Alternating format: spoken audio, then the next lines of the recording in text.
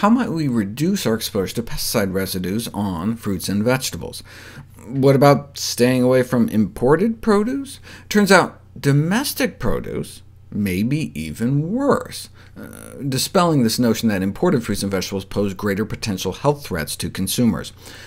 Buying organic dramatically reduces dietary exposure to pesticides, but does not eliminate the potential risk.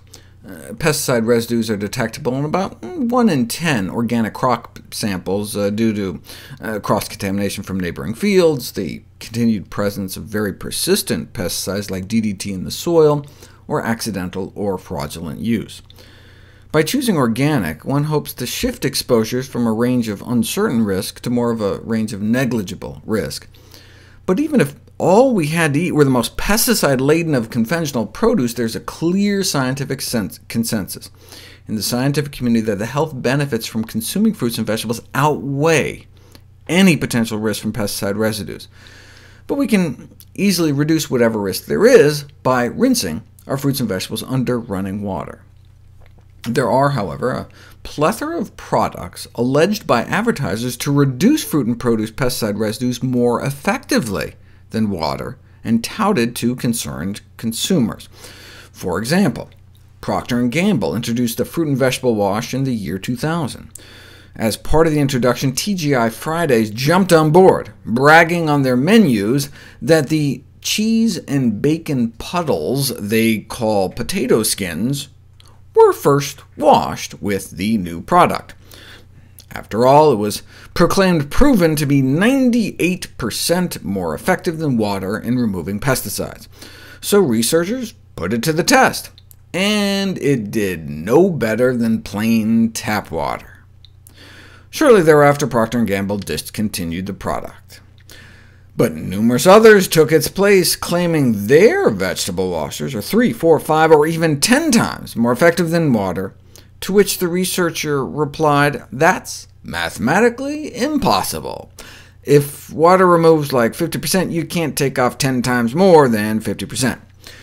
They actually found water removes up to 80% of pesticide residues, like the fungicide Captan, for example. So for other brands of veggie washes to brag 3, 4, 5, 10 times better than water is mathematically impossible indeed. Other fruit and vegetable washes have since been put to the test.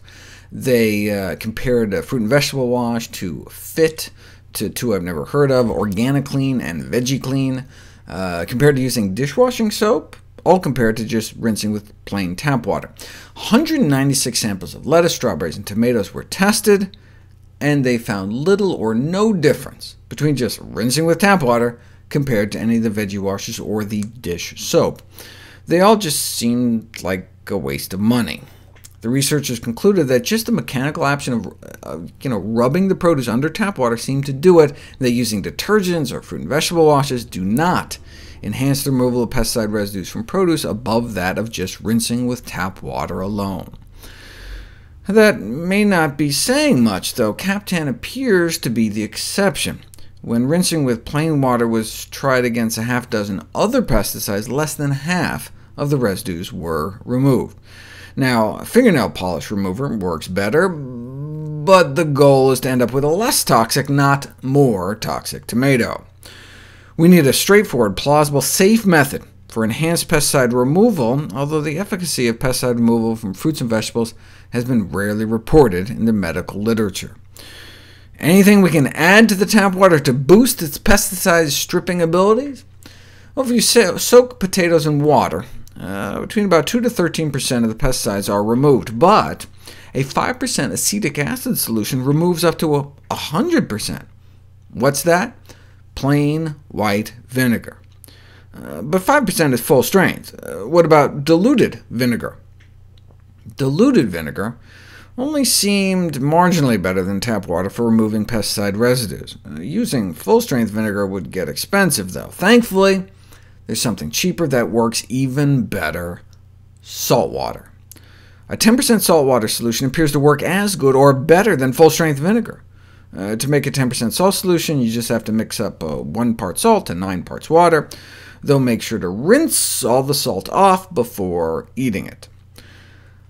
There's not much you can do for the pesticides in animal products, though. The top sources of some pesticides are fruits and vegetables, but for others it's dairy, eggs, and meat, because the chemicals build up in the fat. So what to do about the pesticides in meat or egg yolks, egg whites?